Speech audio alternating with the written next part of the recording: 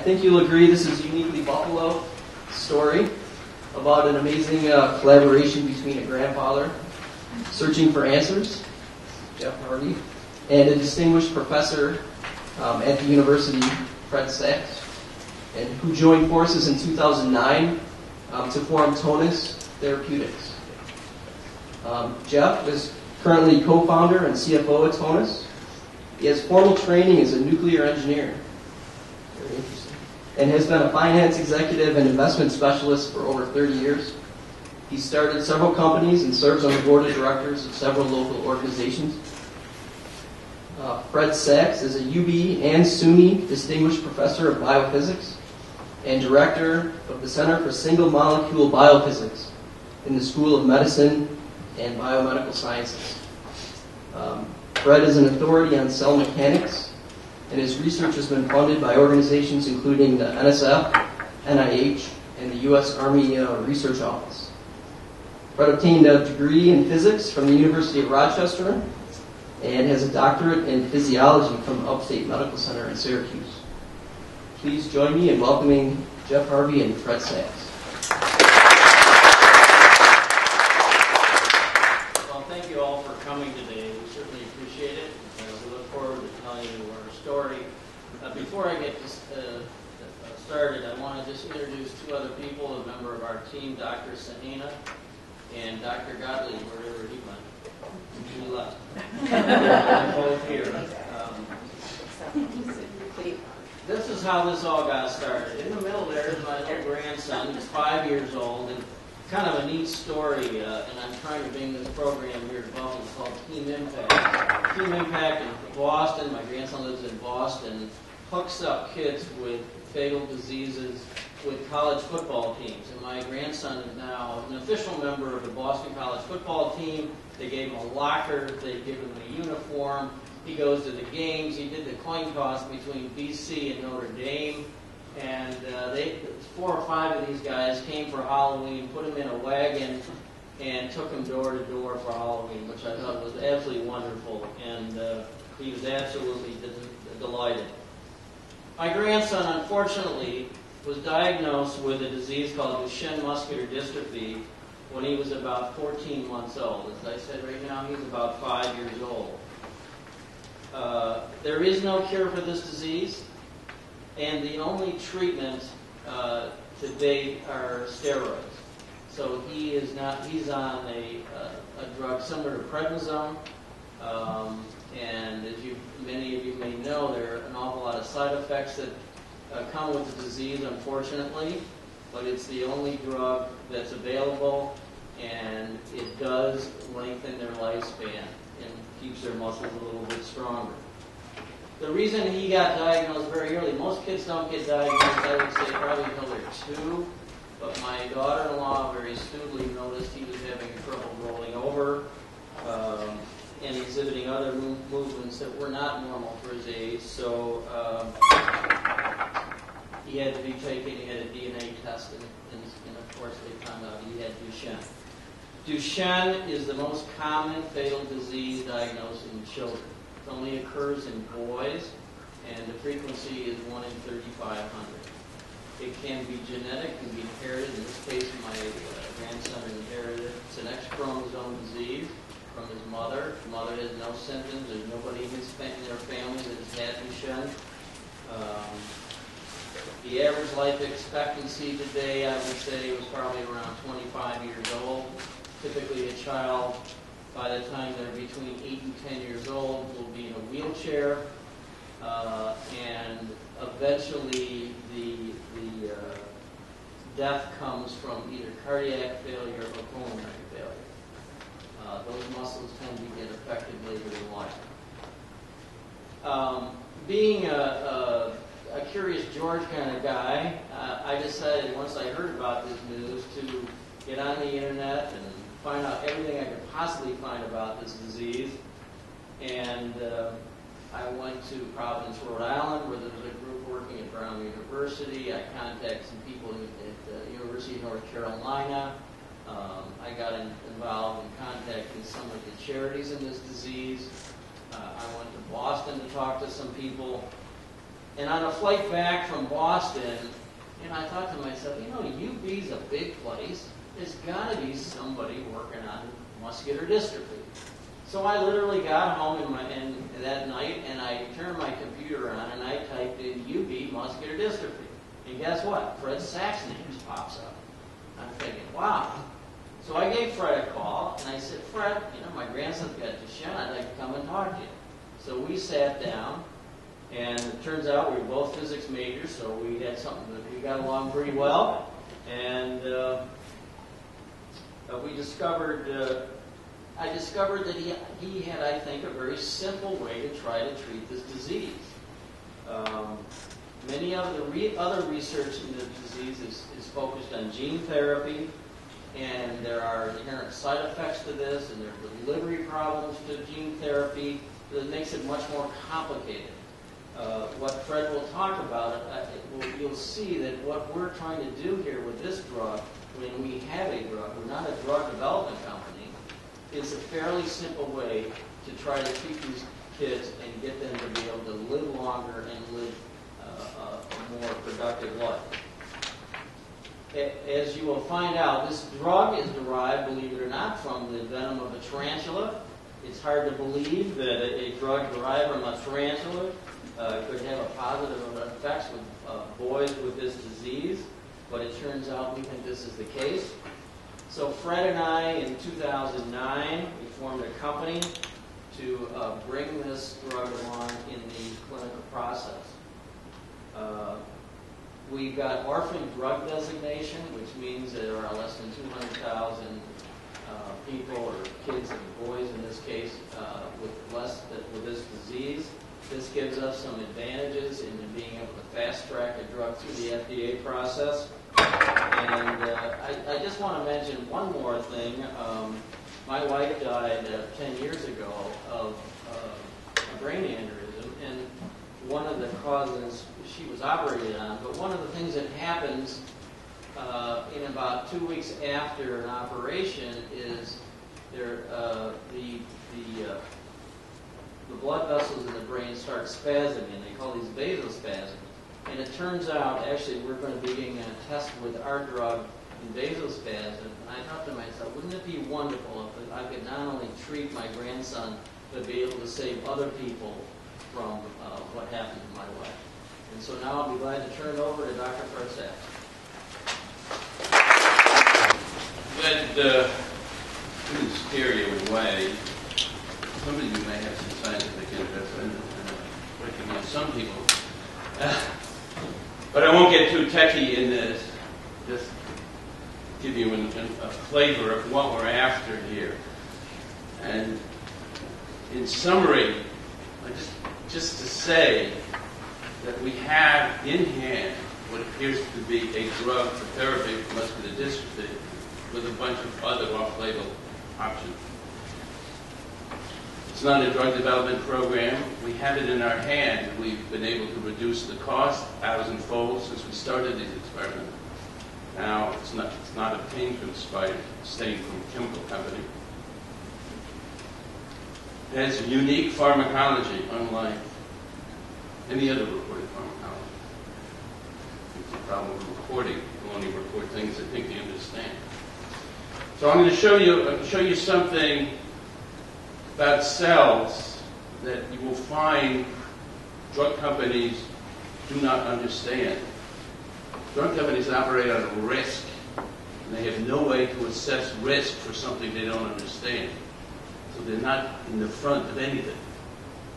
They stay behind, and they watch. I'm going to show you something that they haven't seen.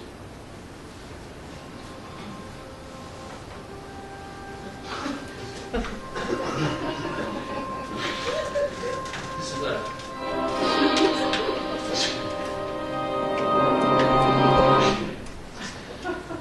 okay. So this, as Jeff mentioned, was a spin-off from work we had been doing. And one of the reasons that I would love to see this produced as a drug is that it will create a perfect example of why basic research leads to unique drugs. No one would ever put spider spin in a boy to take care of dystrophies, but that's what we're doing. because we had no idea that we were going to have a method to treat dystrophy. We were just trying to figure out what's happening. So the focus for this drug company is drugs that work on mechanical stress in cells. And we're focusing on the ones that we have now, keeping our eyes open for others. But you won't find another drug company that does this. They don't exist. So what is it about mechanosensation? You all know about gears and touch. You're probably not so aware of the feedback required to make smooth movements. You have joint receptors tell you the angles. You have muscle receptors that tell you acceleration and force. All that stuff feeds into your rate process up in the cerebellum to straighten out how you can do this.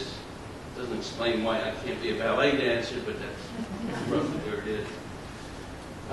However, that's not universal. Every cell in your body is mechanically sensitive.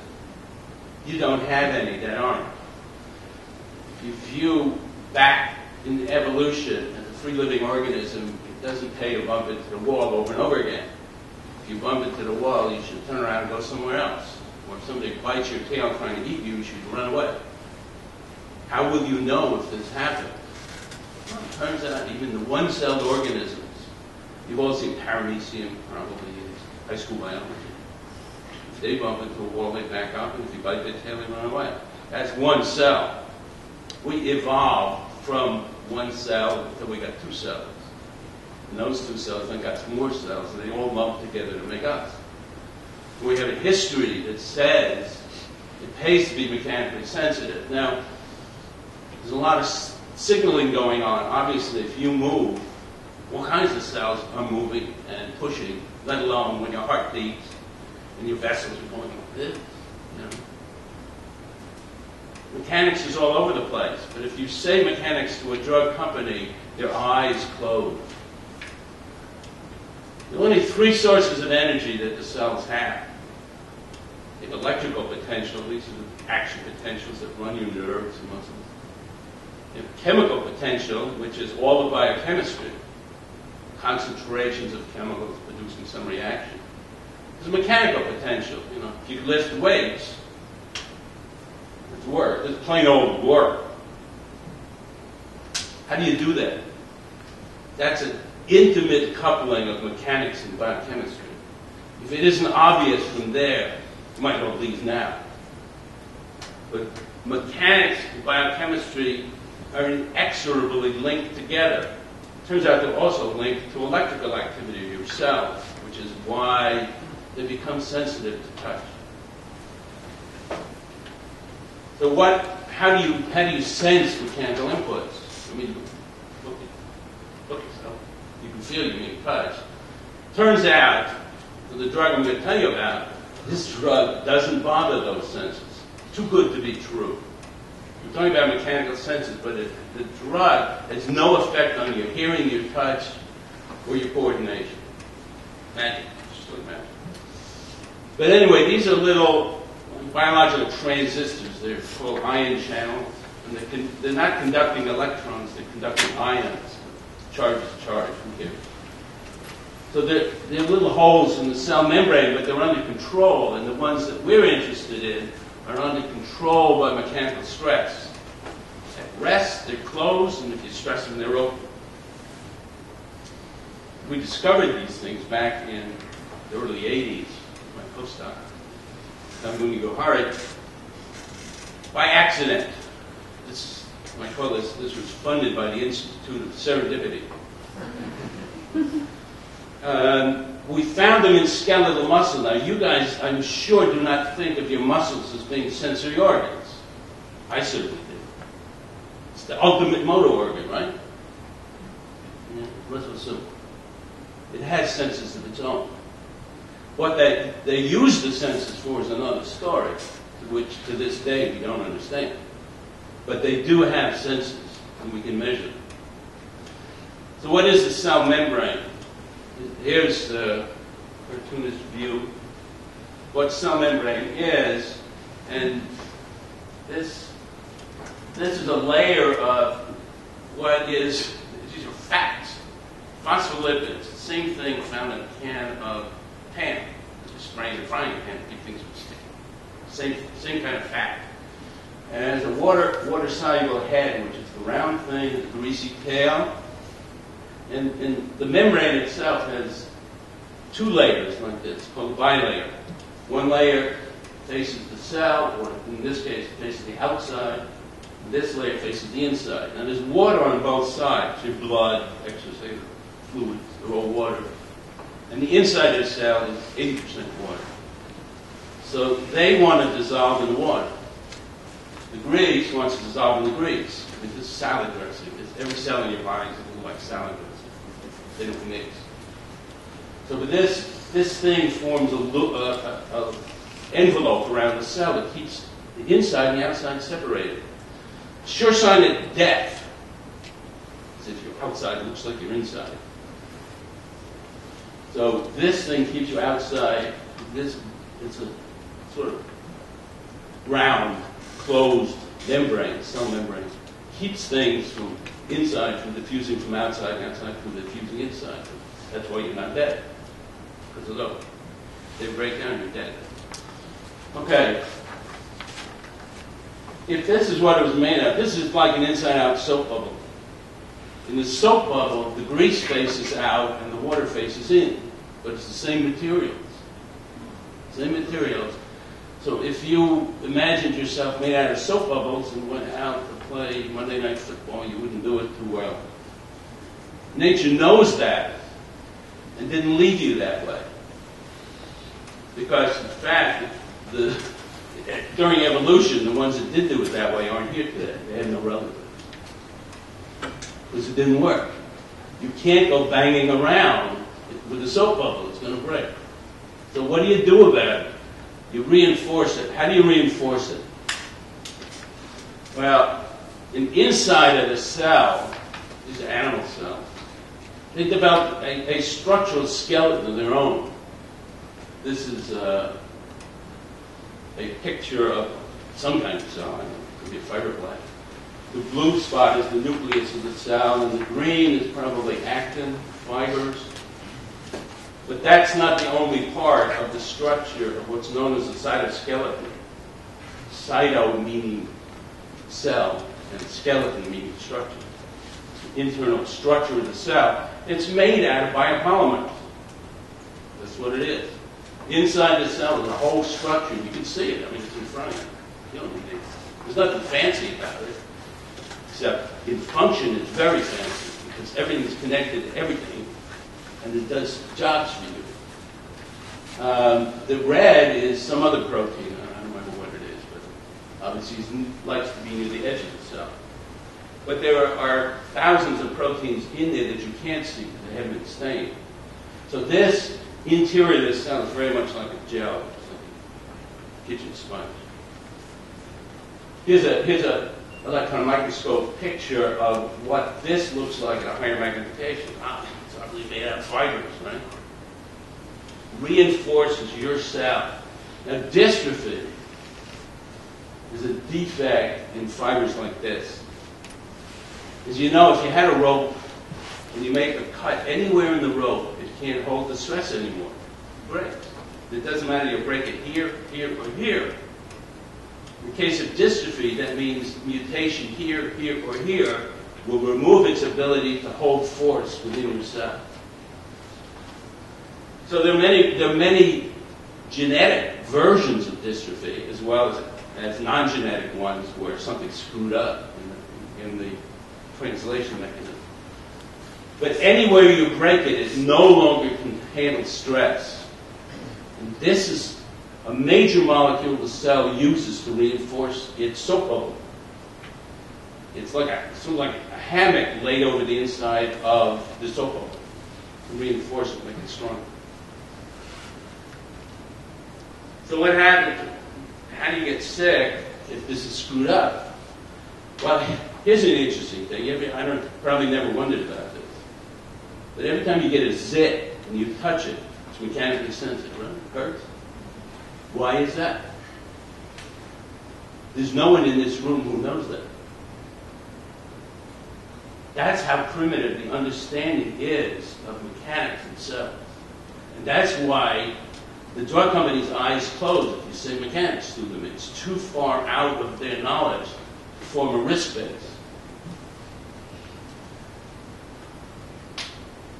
Most of the time, these channels, these pores that let ions flow through, in fact, characteristically, they let calcium, sodium, potassium flow in and out. Potassium flows out of the cell, sodium flows in, calcium flows in. And calcium signals only at least 100,000 different reactions inside the cell. Elevating calcium has complicated effects on cell health, notably in dystrophy. But most of the time they're shut. They don't do anything for a living. They're just here as safety valves to keep track of who's too stressed to be healthy. So they just, wherever the membrane that they're held in is stressed, they open up and let us send a signal to the inside of the cell to fix it up. So most of the time they don't do anything. Consequently, you can give this drug to a healthy animal and nothing happens. Because all these cells are healthy. So this is what I mentioned. If you break, no matter where you break this fiber, it's broken. You can't hold the weight on it anymore. Okay, I'm going to show you this movie. This is actually a real live movie or a real live cell to give you an intuitive sense of what this means to a cell. This is a heart cell isolated from a rat. And you can see it'll spontaneously contract on its own because the process of isolation elevates the amount of calcium in the cell. Now we put a dye in there that fluoresces when calcium sticks to it. So all those contractions are associated with that wave of calcium. Now we're just going to press on the side of the cell with a smooth glass probe. We're just going to dent the side of the cell. Something changed. So next time your cardiologist is sticking a catheter in your veins, poking it into your heart, that's what's happening. Okay, it's just such a graphic example of how mechanics can influence a cell, regardless of whether or not you can fix it. Turns out in this case we can fix it. This kind of activity is associated with atrial fibrillation. So we have a drug that can fix atrial fibrillation. Okay, what is the drug? We did what the NIH hates most, which they will never give you any money to do, which is a blind search. We had no idea where we could find a drug that might work. What do you do if you have a disease and you don't have a drug? Where do you go? You have to make some kind of assay. And you have to have some collection of things to try. You can order everything from Fisher and dump each one on in turn. Take it forever. No guarantee of success anyway. So we took the random chance, and most of this work was done by Tonus Therapeutics in the audience, that somewhere in the insects, a preying insect, like the arachnids, which include spiders, scorpions, centipedes, that somewhere in their venom would be something that would paralyze the prey. So they would grab the prey, inject it, paralyze it, and they could take their gentle time and have an easygoing dinner, just sucking out the inside, and they wouldn't run away. Well, we did. We went through about 25 different animals. We went through scorpions and a bunch of spiders and some centipedes, and one spider turned out to have a significant response. It's not a fast assay, it's electrical assay on the electrical activity of the cell. And it came from a tarantula, which is lucky because tarantulas have our pet in the lab is Rosie. She was about this big. They have more venom than little spiders. So for us, it made life easier. So out of all of it, you take the venom, and when I began this, I thought venom that's concentrated poison. That's what it is. It's not true. Venom is a collection of hundreds of compounds It's more like our saliva than it is like collection of concentrated poison. It's just hundreds of compounds, and what we could do is dilute the venom, dump it on the cell, and see if it works. Okay, it works. So now you narrowed it down to 250 compounds. That's all. What you do then is a whole bunch of chromatography until you luckily end up with one item that produces the effect you're looking for out of those 200. We did that. Turned out, didn't have to be, but it turned out to be a small protein, approximately the size of insulin. Small protein. There's a picture of it here that we made with an NMR structure from synthesized material. We don't get it from spiders anymore. It's chemically made in a precise way. It's much cheaper that way. But what I showed you in the heart was that if you distort the heart, it gets hyperexcitable. You could see those calcium waves spreading. We know that at least half of all cardiac arrhythmias are caused by mechanical defects. Blood pressure, aneurysms, anything that changes stress in cells makes your heart arrhythmic. I was working with a cardiologist from Georgetown, like Mike Franz, and he had been working on the effect of mechanical stress on arrhythmias for a long time. So we got together, did experiments on rabbit hearts, intact rabbit hearts, because we had to do it in rabbit, but we took the heart out as a whole heart. And if you stretch the atrium by raising the pressure, it'll fibrillate. And the more, this curve here shows, the more you raise the pressure in the atrium, which stretches it more and more it fibrillates. And it's reversible. You lower the pressure, they stop fibrillating. For those of you who have AF, I mean, there's 2.5 million Americans that have it, so somebody here may have it. So this is what happens. If you stretch it, you get more fibrillation. So what do? We take our peptide and we put it in the heart. It's only 170 nanomole. Put it in, and this is what happens. Takes a whole lot more pressure now to make your heart fibrillate. This is therapy for muscular dystrophy. Is the stuff toxic? At this point, we didn't know, but I can tell you now it's not toxic. So those of you who have AF, here's a therapy, but by same mechanics. Too big pharma, their eyes drift closed. If I said kinase, they'd wake up. They like biochemistry, but they don't like mechanics. They don't know that they're connected. I don't know how they figure they could lift their arm without mechanics and biochemistry and mixing, but it doesn't seem so like that. Okay. So here it is. So here's the Rosie from whose species produced the venom that contained our active compound, and this is active compound looking at it from different angles after we did the 3D structure. Only 34 amino acids, very tightly linked together. It has 3 disulfide groups, so it stays almost spherical. And you can't raise antibodies to this. It doesn't have enough loose ends to raise an antibody to it. So you won't get an antigenic reaction in an animal if you give it. It's very stable. We soaked it in trypsin for 2 days at 37 degrees and nothing happened. Part because it's so tight together that trypsin can't get a handle on it to start chewing it up. The other thing that we did, we made it synthetically. Phil Gottlieb here did all this chemistry. It's made synthetically. Now we have quotes for it in the kilogram range. You know, if you start thinking about population dosing, it can be made in the kilogram range. But I said when we started with the spider venom, it was about $1,000 a milligram. Now it's $1.50 a milligram. So we make progress. Is it cheap as an aspirin? No, it's not cheap as an aspirin. But on the other hand, if you're going to die from what you have, it's cheap. One of the things that's really surprising about this, we had a bet in the lab about it, is, you know, if you try to put your right glove on your left hand, it doesn't fit so well, right? But traditional pharmacology says you make a drug, and these drugs are handed. like glove.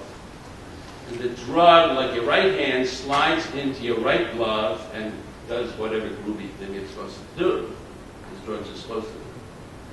However, if you actually fed it your left hand and it slipped into the hole, it wouldn't slip in. Consequently, you wouldn't get any effect. So we had a bet, how is this drug working? So Phil made the mirror image of it. So the natural form is what's called an L amino acid. The other one, the mirror image, is made out of D amino acids. It's chemically identical. And it looks exactly like the natural form would if you looked at it in the mirror. We put that on the cell. It's worked identically to the L one. So there is no narrow, stereospecific selective site. It's acting in a different way. We think it's dissolving in the membrane. It's a little bit like a detergent. And squeezing the channel so it doesn't like to open. So it's not like any of the traditional drugs that you could buy or get prescribed, which, if you flip them over, wouldn't work. Okay, now, if we're talking dystrophy, this is a movie that Tom made. That's a muscle cell, a dystrophic muscle cell living in a dish in the lab. And that's calcium tracer again. So spontaneously, these dystrophic muscles are letting calcium in. But the minute we add the drug to it, look what happens. That's it. So the idea that we have is take that same drug and put it in the boy, and you get the same effect. If you put normal muscles in there, they look quiet. You don't see any flashing. Normal muscles don't do it. Dystrophic muscles do it. And it's known from labs, in our lab and around the world, that one of the characteristics of dystrophic muscles is too much calcium. But we have the way to block the entry of calcium in a reversible manner. If you took this drug, you could also wash it out if you took too much. But the drug is so non-toxic, that's why I don't want to call it a venom anymore. I want you to call it a peptide. It's not a venom. Venom is a mix anyway. And it's not poisonous. It's the opposite. It's so non-toxic you should view it as therapeutic. And we think the spider uses it as a therapy to keep its prey's heart beating as long as it can to circulate the rest of the venom. Anyway, so that's the kind of in vitro data that says here's a therapy for dystrophy. So what have we done with it? Well, we have a bunch of unpublished data. Once you enter the biotech business, you end up talking to lawyers all the time. So it's so against my tradition of saying everything that I know about.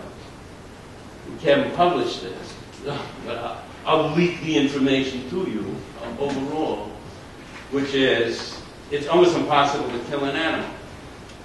We looked at the maximum tolerable dose in rats and mice. We succeeded in killing one rat.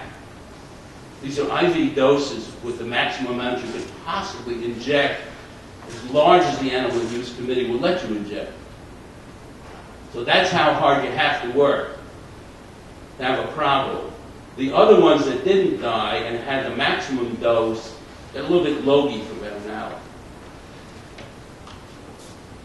There were no cardiac effects. We injected it into ferrets, free-roaming ferrets that had telemetered EKGs and temperature and stuff like that. You know how it is, it's the Vioxx fiasco. Now you have to test everything against potassium channel-related defects and cardiac arrhythmias. The FDA requires that for every drug now, regardless of whether it makes any sense or not. Well, we did it. We injected into the ferrets. These were about 12 ferrets. And they ran around, and we recorded their EKGs and their temperature and so on. Nothing happened. No change in the ST interval, QT, all that stuff nothing happened. Fundamentally, nothing happened. So that's okay. We looked at how long does it stick around in the animal, because if you shoot it in and it washes right out, it's not too good a drug. It actually turns out that there's two main components to it. One washes out in about 6 to 10 hours directly through the seems to be mostly cleared by the urine. But the other one, if you give a shot, is you can find it a week later.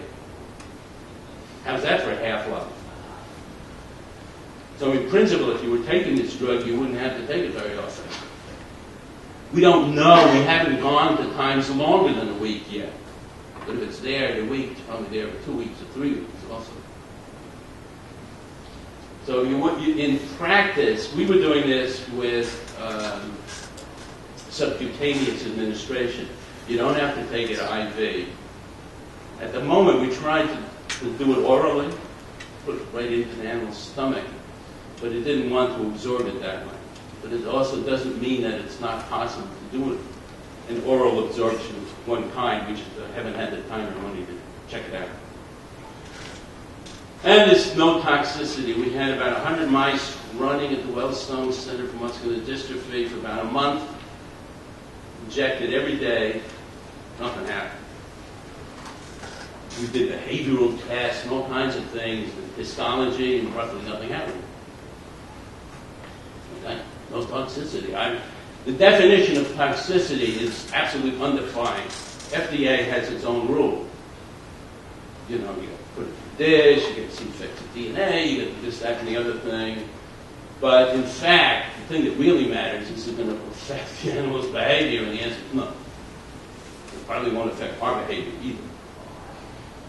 Tom tried it on his foot when he got some poison ivy, and supposedly helped that. But that's all we know about human tests. No, I did it. I had a test also. I burned 2 fingers and Phil made control and a test and mixed them up. And that's always a blind test. And I put one tube on one burn and the other tube on the other burn. Didn't make a difference. But it was a human trial. Nothing bad happened to me. What's going on now is the one key thing that we really want to show is whole animal efficacy. Now, we've tried this with dystrophic mice in Wellstone centers that were initially funded by the Army. Now, you can think about why the Army wants to know about muscular dystrophy and how many soldiers have muscular dystrophy, but they funded it anyway. This is a good grant getters do this. Okay. Anyway, the centers to test drugs for muscular dystrophy were funded by the Army. We did tests there, and it wasn't clear. The answer is it wasn't clear, and what we found was that a lot of stuff in the literature is also untrue. Made it very wary of the test. So one of the things we did was to develop a new test. And we're collaborating with the University of Maryland on this, where in a sense, you think that while the kids' muscles are degenerating in dystrophy, if they only exercise more, they can build them up. The opposite is true. The more they exercise, the worse it gets. And parents with kids with dystrophy tend to be advised to get a wrench house so you don't have stairs. Going down the stairs is the worst thing you can ask a kid with dystrophy to do, because they land, they have to break this acceleration of their landing with the tension in the muscle. And that kind of stretch is the worst thing they have. So we're running a test in collaboration with a friend and also a dystrophy expert at the University of Maryland, where we have the mice in wheels, a regular hamster cage. But we have it computerized so we can keep track of how much they run. And it's been looked at before that mice with dystrophy don't run nearly as much as mice without dystrophy. So we now have a big measure of efficacy to the drug. So this is an ongoing test, and I can't tell you the answer because I don't know it. But that one piece of data is the last piece of serious data that we need for this to enter the clinic. So during this experiment, we'll just keep track of how the different kinds of mice. We have 3 different mutants. We have normal mice and 2 different mutants called MDX, which is a dystrophic mouse mutant, that really doesn't differ much from a normal mouse in its behavior. And CMOC, which is a recent knockout of an extracellular protein that also has weak muscles. We knew both of those. So as far as our company, what's the advantage? Well, number one, our lab at UB is the world center for the study of mechanosensitive ion channels. That's where you would go. We've also developed lots of other tools. We can measure the stress in real time in living cells and living animals in specific proteins. So we can ask, where is the stress that we need to fix? We have a patent on these peptides that's owned by UB and it's now licensed to Tonus. And there are no therapies for muscular dystrophy, so it's not as though you have to show you're better than something else, because there's nothing else to be better than it. And it's been designated an orphan drug by the Food and Drug Administration, as Jeff mentioned. One of the things it does is it's possible to go from the laboratory to patients in one step. You don't have to give it to normal people. If it's an orphan drug, you can go from the lab to the patient. And it's very hard to know. I was at a drug meeting recently, and people were saying, damn mice. Mice are different than people, oddly enough. Even but a lot of the things that the mouse metabolizes and the way they metabolize is different than the way that we do. So even though it worked in the mouse, a lot of drugs have failed when they hit humans. So it's not the final test, so you shouldn't depend on the mice for the test, but there is no other accepted test for muscular dystrophy in animals. That's the best we can do. So you're going to have to go to patients next. And there's another, the FDA guarantees you another 7 years of sole propriety after the patent runs out if necessary. So why are we focusing on muscular dystrophy? If all your cells have these channels, why focus on dystrophy? Well, obviously Jeff made the case as to why. The JB, we're trying to get this figured out before JB gets too weak. Jeff's grandson. As an orphan drug, it makes it easier to get this through the FDA. We do have the orphan drug status. But, as I said, if every cell in your body has this, you should keep your eyes open for other diseases where it's also screwed up for one reason or another. Anything to do with cell mechanics will produce changes in this system. So in the case of dystrophy, you took out the supports. That made the membrane fragile. These channels turned on and they leak calcium into the cell, making the cell sick. It was actually activates proteases that digest the kid's muscle from the inside out. Really sucks. If we could slow it down, there are repair mechanisms that muscles have. If we could slow down the degradation, the natural methods that the body has to build up the muscle might be able to compete. And they can be maybe held in a plateau even if they're not cured. We've showed already, showed you a graph, they can block atrial fibrillation. There's a lot more people with atrial fibrillation than there are with dystrophy. That's a big market. There is no therapy for atrial fibrillation. You'd think somebody would care. I can tell you that Medtronic absolutely does not want to see any drug that has to do with arrhythmias. We talked to them already. They don't want this. They make too much money off pacemakers. So you got to watch who you talk to about this. We published paper showing that the same thing can be applied to the same drug can be used for sickle cell anemia.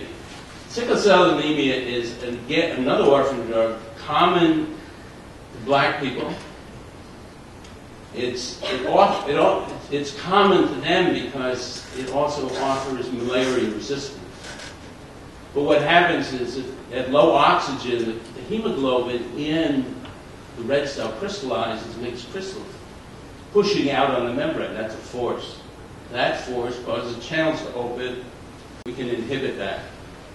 Here's another orphan drug application, but again, it's off-label. We haven't gotten there.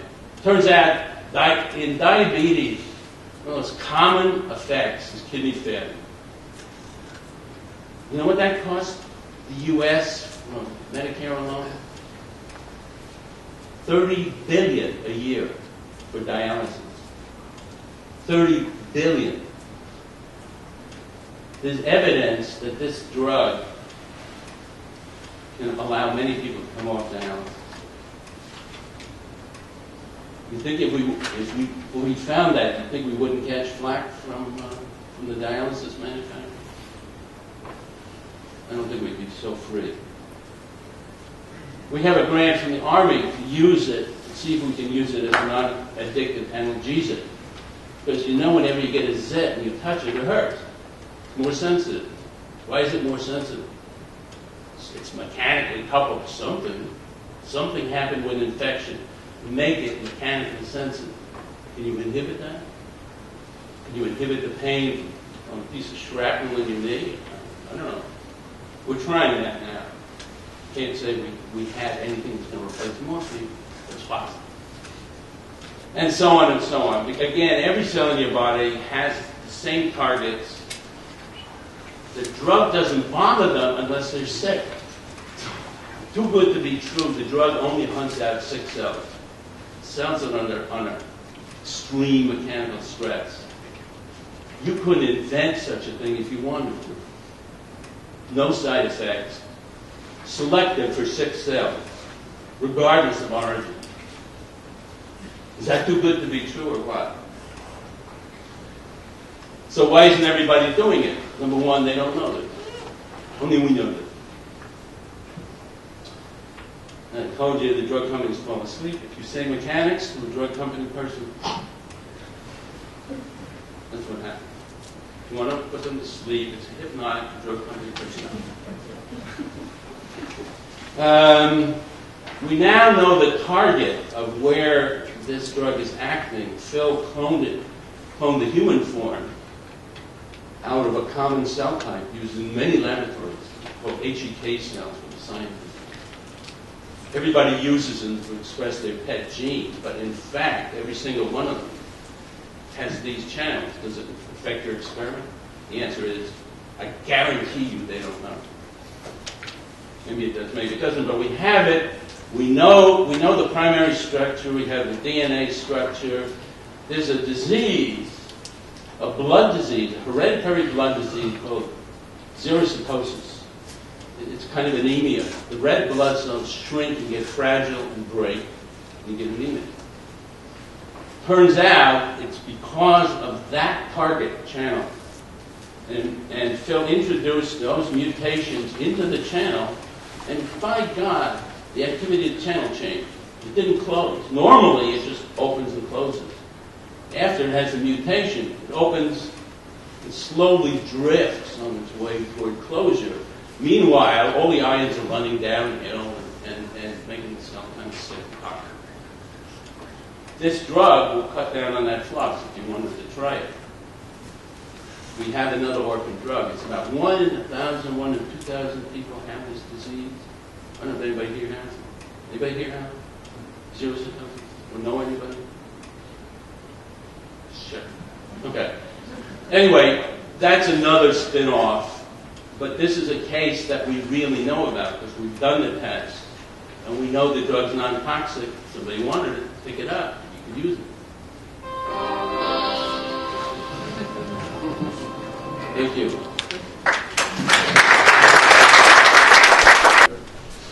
It just floats around and it's kind of sticky to membrane. So wherever it finds the membrane, which is everywhere, it sticks. Want to use it IV or? No, it will work IV, but it's simpler to go subcutaneous and let the blood carry it around.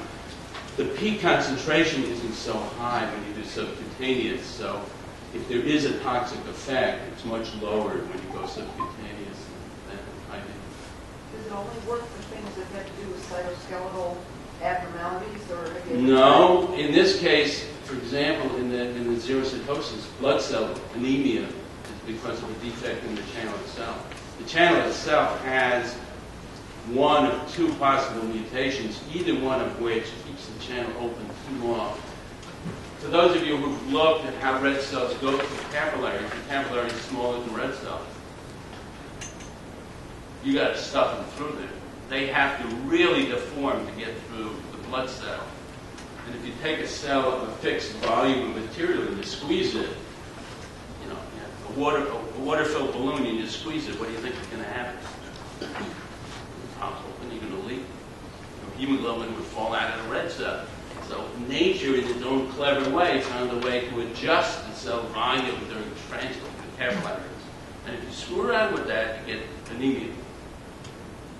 You won't find that in any textbook of hematology or circulation, because they didn't know that this channel was involved, but they will in a couple of days when the publication comes out in the National Academy of Sciences. Yes? I wonder if you can talk a little bit about your plans for commercialization. Right, commercialization. It's, in drug company terms, some executive has the money we need in his pocket. It is unbelievable how inexpensive this is. For us to get this through the FDA, I got a quote the other day from the biggest drug testing company in the country, about a little over $1 million. Talk about drug development. What does $1 million mean to a drug company? The janitors pick it up every day from the aisles of the company. It is so small that one person who's well off and has a kid with dystrophy would have a good bargain if they just gave us enough money to get it through the FDA. We are almost done with the tests. All the formal tests that the FDA requires would cost a little over $1 million. We have one other ongoing test on efficacy at the University of Maryland that's a couple $100,000. And then we're in the clinic. In case of an orphan drug, the FDA has only 30 days to say no. If they don't say no in 30 days, you are allowed to be in the clinic. And you are allowed, because it's an orphan drug, to go to patients, directly to patients. You don't have to go through healthy people on the way. You mentioned that you administer it subcutaneously and oral dosing does not work. Have you considered a topical? Topical skin? Yes. Well, we thought about buccal application on the gums. We just haven't had the time or money to check it out. The other way to do this is, I had a fantasy of like an asthma spray. Just put it in there, sniff it in, and you get your entire surface area of your lungs to absorb it. It is an amphiphilic compound, so it's likely to go right through your lungs into your circulation. So there's a good chance it could be administered just by sniffing. Well, muscles are all around the body, and if you just put it in cream. Yeah, except you have to go through the skin. But anyway, it's possible. All I can tell you from Tom's experience is nothing happened when I put on skin. Nothing happened to me when I put on my skin. It doesn't mean nothing happened, but when I dilute that amount of material into my body, the concentration is so negligible that if something was going to happen, it could happen. One more. Yes? Have children in tropical areas that have been bitten by tarantulas shown any changes to their symptoms? Well, the answer is that it isn't published. I can tell you, first of all, it isn't likely. Just remember that the venom itself, first of all, these tarantulas almost never bite. That's not their defense mechanism. So there's almost no reports. They're one of the most common tarantulas you can get in a pet store if you want to rescue them. That it felt a little bit like a bee bite.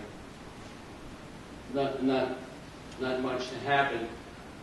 But the venom has hundreds of compounds, and there are things in there that will do unpleasant things to you. It's not like Black Widow, it's not a bad thing.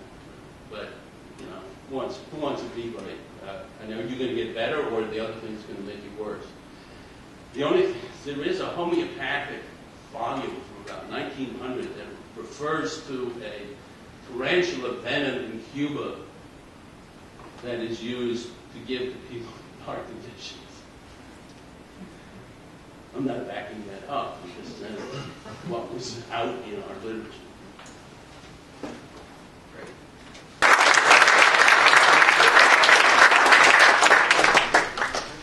And then really quick, just to remind everybody, Beakers and Beer will be at the this evening.